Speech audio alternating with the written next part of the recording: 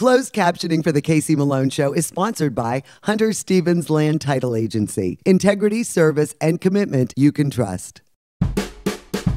Oh yeah, Casey Malone is serving up local. It's time for the stories of our region, the tastes, the sights, the sounds, and the people in and around the valley. Get ready for some local flavor on the Casey Malone Show. Today, dogs and their owners strut their stuff at Palapalooza. And I prepare a dupe of Carbone's famous spicy rigatoni.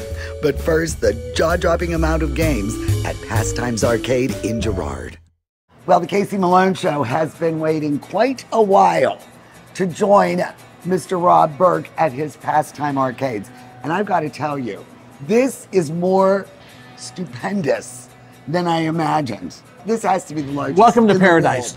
Welcome to paradise. Now, how many pinballs are we talking? Well, between pinballs and videos, we have about 600 games here. But first, a little backstory. About 20 years ago, I was at a party at Rob and Bridget's home, and the basement was loaded, about 60 to 80 pinball machines, all in working order, and I'm thinking, this guy is nuts. Look at all these machines. And when Bridget reminded me, I said, of course it's Rob Burke. What started the passion? Like, what was your first machine? When did this begin? When I was a young guy, 5 years old, we had a pinball machine in our basement. My dad bought it, I guess, for me for entertainment. Right. Little did I know what it was or how to even play it. And then I went to college. That further fueled it, and I saw pinball machines everywhere. And then I started having a passion to the point that I really enjoyed them, to the point where I actually did a pinball show in Chicago, honoring my heroes who were the pinball designers and the artists. And that took place back in 1985. And the show was such a success that people said, hey, when's the next show? I said, there is no next show. I want to do it one time. And this year will be show number 39. We've been doing it 39 years. Yeah. I saw that you won a Guinness record for the most continuous pinball shows. Yeah. So now this entire aisle are all from Spain and Italy. I didn't know there was such a market for that. So there was a time when the games from the U.S. were not permitted to be exported to that part of the world, and because of some sort of laws they had. So they started their own industry of pinball for several years, and these are all games made in Spain and in Italy for their unique markets, and they were not meant for export to the U.S. Some did export to the U.S., but the majorities ended up in Europe. So you're seeing games that you wouldn't see anywhere else. This is a very unique selection. How do you power? Well, I have a father-in-law that is an electrical engineer, and we call him Paps. And because of Paps, he made this work, but we have rows and rows of electrical conduit going down here to feed the electricity to keep all these games running. And this is a lot of games. It is a lot of games. And as I was driving here this morning, I was thinking, how the heck does he have that many outlets and that much power? Because that's a heck of a fuse box. And we've had no circuit breakers have gone off yet. So the first thing I learned that I needed to do was be able to read a schematic. So what's pretty crazy about these is that every game you can still get a schematic. So it's just a piece of paper. And this is in every machine? Yeah. It's so cool. I feel like a treasure hunt. Yeah. So it's essentially. God, and you know how to read this? Yeah, it's essentially a flow chart of electricity. This is called analog. So it's either on, off, yes or no. It's similar to some basic coding where you have to find in the code where things break down and where it's stopping. And then where you allow it to move on or where it blocks it. Correct. Right? Yeah. See, I learned something in that robotics class when we were at the Sharon schools. But without these, it's extremely difficult because these can help you pinpoint, down to a very switch that you can locate in the game. There's definitely a learning curve, but rather easily once you're able to understand the basic logic of this. Exactly. And then, do you have a couple of these machines and that's how you... Yeah, I have about... How many do you have? I think I'm up to 18. No, not quite with Rob. I think I have about 18 at this point, yeah. And are they all this style? Yeah, all of them are electromechanical that I have, with the exception I have a digital skee ball machine. and then I have an arcade game, a video game. But as far as my pinballs go and some other games, electromechanical. It's very precious. Yeah. Do you ever get machines that don't have the schematics? A lot, quite a bit. And then, is there an archive where you could find them? Sure, yeah. There's actually a place up in New York called Pinball Resource that you can buy the schematics and paperwork for a lot of the games. So this company here is called Gottlieb.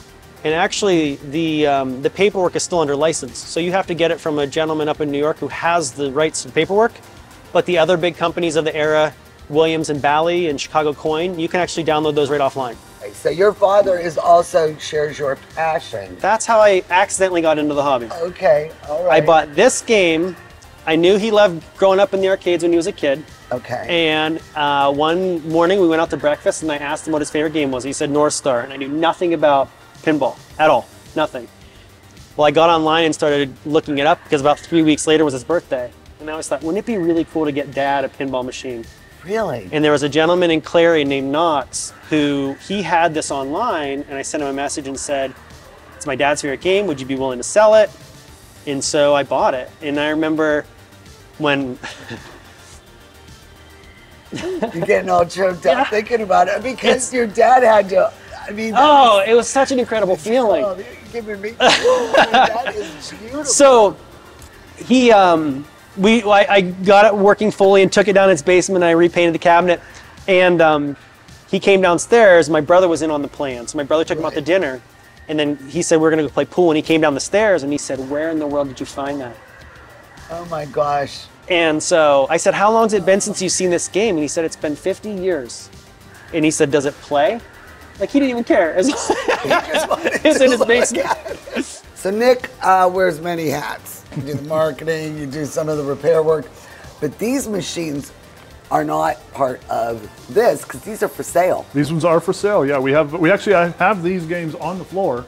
But if you actually want, we get a lot of people that come in and they ask if the games are for sale. Right. Yeah. We've had a lot of people that just come in and expect this to be a showroom for sale. No, the showroom's I mean, you've got some big games here. Absolutely. I mean, look at this one. You've got the 20-year reunion to Ms. Pac-Man. Yep. This is cool. And I love you have the Wurlitzer. It is a Wurlitzer. It's an updated. It's a CD version. Right. You know, we do have a couple 45 versions in the back. So that's the beautiful thing. We're 5 minutes off Highway 80, which is, and there are places like this all over the country. You know, in Las Vegas and in Nashville and I can't imagine Portland. they're this large though. But and that's the thing. Those are all in destination cities already. You're going to go to the Grand Ole Opry when you're in Nashville. You're going to go to the Strip when you're in Vegas. But this is the destination here. But listen, guys, when you come here, you pay one price and you play all day. I mean, you're not going to throw them out. It's not like 1 hour and you're done. So you can put 12 hours here. You know, if you have to sleep under the pinball machine, take a little break. But no, this is really, I really can't thank you enough. This is... I thank you. This is really a great addition. And I hope your audience enjoys it because you can't put it into words. There's just so much stuff here. You to believe it. You really do. Kamara Jewelers is the place to buy an engagement ring because we want a relationship with you that lasts a lifetime. Your commitment with her is the same commitment we have to you. We want to sit down with you and teach you about diamonds so you're educated on what you're buying. We have the largest selection we ever have, which is the largest in the area and at the best value. And if it's not something in our case, we could always custom make it. We can make any dream come true. Get real, get Kamara.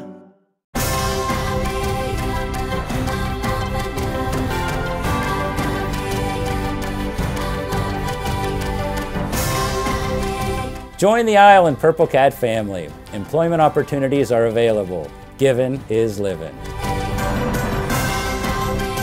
Join the Isle and Purple Cat family. Employment opportunities are available at $13 an hour. Given is living. Rulli Brothers has a great choice of quality cheeses. We use our relationship with Old World Houses to specially select the product and then have it custom cut and packaged by our own local artisans. At Rulli Brothers Market, our family is in the store. Locally sourced is good, whether it's ingredients or a bank, and that's why my bank is Farmers National Bank. Since 1887, Farmers has remained rock solid through every economic condition. Having a bank with a history of safety, soundness, and conservative management is a must. It all boils down to this. You need a bank that will help you reach your goals. I do too, and Farmers is mine. Farmers National Bank, rock solid. Well, I am super excited to share this recipe with you. It is a dupe of Carbone's spicy rigatoni, and I think you're gonna love it. It is one of my favorite recipes, and the secret that gives it the spice is this chopped Calabrian peppers. From Italy, this is what you must absolutely have to make this dish. And it's really easy, it goes by pretty quickly, and let's go over the ingredients, and we are going to make spicy rigatoni. For this recipe, you'll need 2 medium onions, halved and thinly sliced, 5 tablespoons of unsalted butter, 1/4 cup of extra virgin olive oil, 3 cloves of garlic chopped, 2 tablespoons of tomato paste, 28-ounce can of whole peeled tomatoes, 1 tablespoon of sugar, 1/2 cup of heavy cream, 2 tablespoons of Calabrian chili paste, 1/4 teaspoon of crushed red pepper flakes, 1 pound of rigatoni, and grated Parmesan cheese. What you need to do before you do anything else is take a 1/2 cup of water, 5 tablespoons of the unsalted butter, and the onions, and you cook them covered for an hour and a half over low heat. This sweetens the onion, and this is one of the big secrets to the dish. So what I'm gonna do is just remove all this and set it aside, and then I'm gonna start the sauce, and we'll add these towards the end. All right, so now I am going to put the olive oil, about 1/4 cup, into this pan. We are going to warm it up until it gets shimmery. So I have warmed up the olive oil. It is nice and shimmery, and now I'm gonna add the garlic. We do not want the garlic to burn, so I am just gonna spread this around just for about a minute or so. Now, we're going to add these tomatoes. I use the San Marzanos, and instead of chopping them, I just break them up with my hands. You know, it's much easier. So now we got the garlic going. We are going to add the tomatoes. I didn't show you how I broke them up with my hands, but I think you got a pretty good idea. And then I'm going to add this tomato paste. And then I'm going to add the sugar. I usually do not put sugar in my sauce, but the recipe called for it. I am being obedient with it. And now we are just gonna mix this down, and we are gonna let this all come together for about 10 minutes or so. Well, before I do the next part of the sauce, I'm going to put the noodles in. And then I'm using a mezza, the small rigatoni, but you could use whatever size you want, but I just like the smaller. I think it works better. And the al dente is about 10 minutes. So I'm going to set it for 9, because we are gonna put it back in the pan and cook it, and then we'll finish up the sauce. In the meanwhile, the sauce has cooked nicely. Now we're gonna add those wonderful onions back in. And we're gonna turn this up just a little bit, medium. And then these hot peppers. Oh my God, these really are the game changer. Look at that lovely oil. And then the flakes. We'll stir this up and combine this. And then we are going to add the heavy whipping cream. And we'll let that sit, and it will all combine. So let's do that. Now wait till you see it turns the sauce such a pretty color. It's pinky winky. Okay. So then we just whisk this in. Ooh, I'm making quite a mess here. Turn it up just a little bit more. And we are just gonna let this all go together and cook a little further until the pasta's done. Isn't that pretty? So pretty. Now I'm gonna dump the pasta and get it strained, but before you do, save some pasta water. You may need it to loosen up this sauce. All right, so now we are going to dump these beautiful little noodles into the sauce, and I'll turn it off. And then we are just gonna mix this all up, and what we are looking for is a smooth, glossy looking sauce and pasta. So once I get this all fixed up, I do think this is pretty thick, and it looks to me like I'm gonna have to add a teeny weeny bit of pasta water. Now don't go crazy and add it. I mean, just do it like a tablespoon or two at a time, because you really don't wanna get this all gooey and mushy. But I think it just needs a little bit, and we're looking for it to be real shiny. See, just a little bit. Use extreme caution. See, and that loosened it up just enough. All right. Oh, this is gonna be so good. So we'll get this plated and we are going to eat.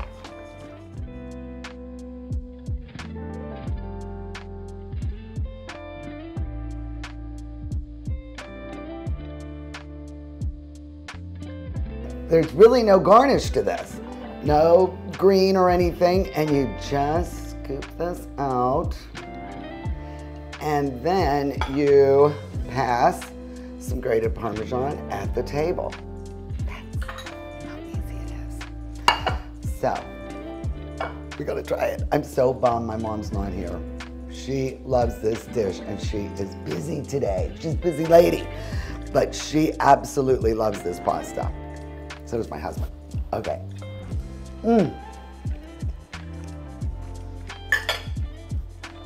Really good batch. I really encourage you to make this. You're gonna love it. I'm drinking a nice dry red Grenache. It is Spanish La Roca. It's very good, very reasonable in my price range. And it really works well with this dish. So go to my website, CaseyMaloneShow.com. Look for, it's going to say, it's a dupe, but it will say Carbone Spicy Rigatoni. Honestly, you can thank me later. Cheers. Rulli Brothers is way ahead of the competition. Check out Rulli Spice World, where you can buy bulk herbs and spices, plus candies, nuts, and fillings for pennies on the dollar. At Rulli Brothers Market, our family is in the store.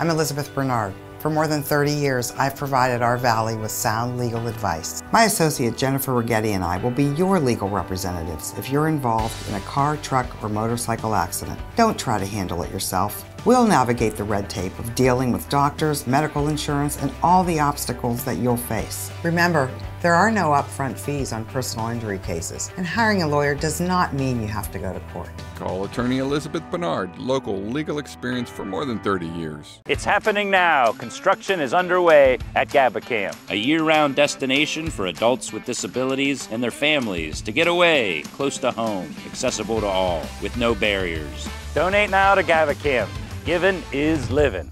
Join the Down Syndrome Association of the Valley as we unite for a common cause and raise funds at the 2023 DSAV Buddy Walk. Whether you have Down syndrome, know someone who does, or just want to show your support, take the first step and donate or register today at dsav.org. Join the fun as we celebrate abilities and spread the message of acceptance, inclusion, and respect for all. Proceeds from the Buddy Walk are used to support individuals with Down syndrome and their families in Eastern Ohio and Western Pennsylvania. I cannot believe my buddy, Yvonne, is the president of the Junior League. Of the Mahoning Valley. Look at this. Yes, 2 Youngstown girls here, right? That's right. I know. So, as president, you help oversee this Palapalooza. Yes, and all the other organizational events we do.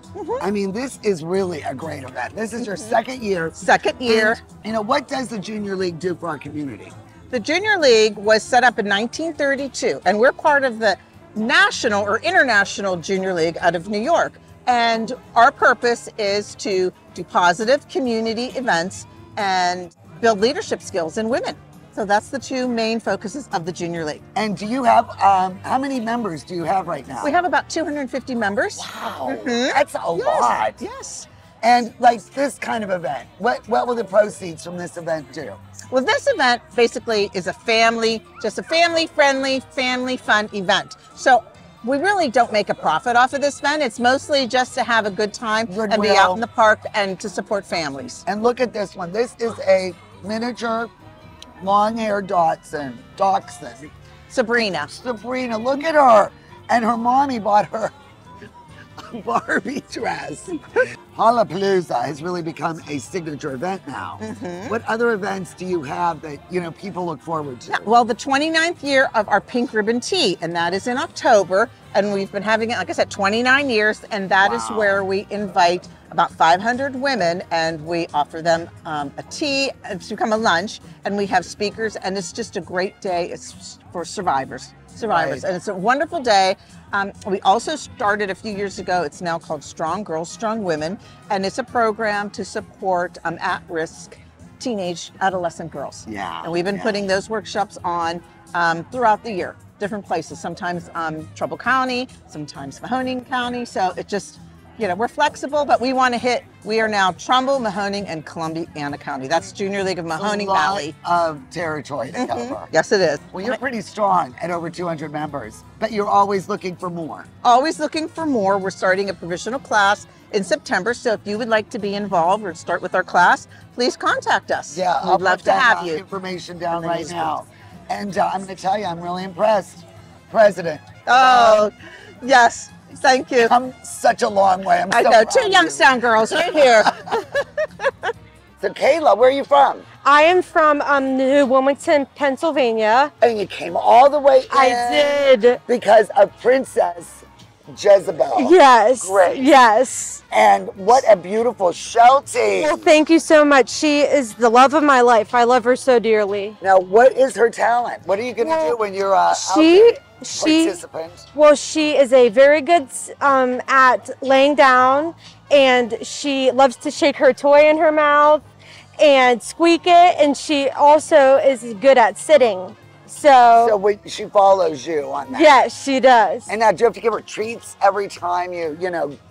Usually, yes, sometimes. Oh, she is beautiful, and I love her little rainbow. Yeah, she is. Is that her Halloween costume? That is her Halloween costume. She actually has a whole wardrobe at home, and she is my little diva. She is adorable. Well, thank you so much. Good luck, Princess. Good luck. Thank you so much. Thank you so much. It was so nice to meet you. Thank you. So Debbie and Dulce, you guys won last year. We won first prize in one of the contests called Owner and Dog Lookalike.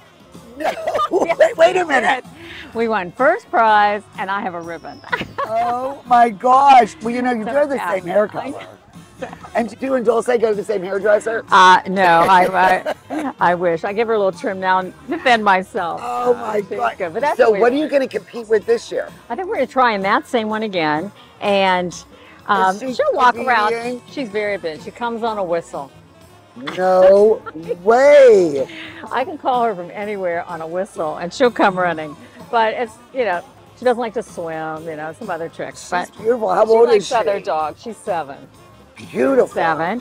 And I have a little 3-legged cat at home, and they're like best friends. Oh, so cute, little cat. Too. And they're twins, and they look alike. So it's very nice. So, well, good luck. Thank you very much. Oh, I appreciate it. Good luck. Nice seeing you here this day, and we'll keep you apprised of our winnings. Okay, yes. Courtney's also a member of the Junior League. And this is Rex, Sexy Rexy. That's what we call him. Are you going to enter him? Oh, he's entered. Contestant number 3. So what are his talents? So he does a really cute trick. Okay. He sits up really cute, and then he's got this gorgeous taco costume. So Halloween's on a Tuesday, so he's Taco Tuesday today. Tuesday, that is brilliant. And he's a rescue from Angels. He is. Oh, he's beautiful. About 4 years old, rescue. So tell me, what are the competitions? What are the different events? Yeah, so we have best costume, what's in a name, the friendliest dog, and judge's choice, and best trick. And then do we do where they walk around and try? Yeah, so they're gonna call best trained. Yeah. Okay. I don't know if Rex is gonna win that one, but we're gonna try. Well, he is really Thank sweet. you. I don't think this event's gonna stop. I hope not. Hugely popular. It is. It is. Will it continue? It's going to be, we're hoping it's going to be an annual event. You know, we have a lot of members of the Junior League that love dogs, including myself. There's so many dogs here. Yeah, it's so great. We had a great turnout today, so I can see it's most likely going to continue. Boardman Park has definitely gone to the dogs. For sure. For sure. I love that dog. Oh my God, that dog is gorgeous. Let me see here. Let me get a picture. What's her name? It's only 3 months old. Beautiful. How big is he going to get? Madam President. 15, 12 pounds. Oh, it's beautiful. I love that dog. Big dogs, little dogs, and those in between were thrilled to display their talents at Palapalooza. And the opportunity for the owners to share their love for their pets made for a great event. Oh, a corgi! And her name is Mr. Pierogi. Let me get a picture. First place and what's in the name? Oh, come here, Mr. Pierogi. Oh. Having a hard time getting there. He's stopping to say hello to everybody. So that tells you this. Friendliest dog number 13. Oh, look at them sniffing bugs. Yeah. And finally, the judge's choice from our 3 judges.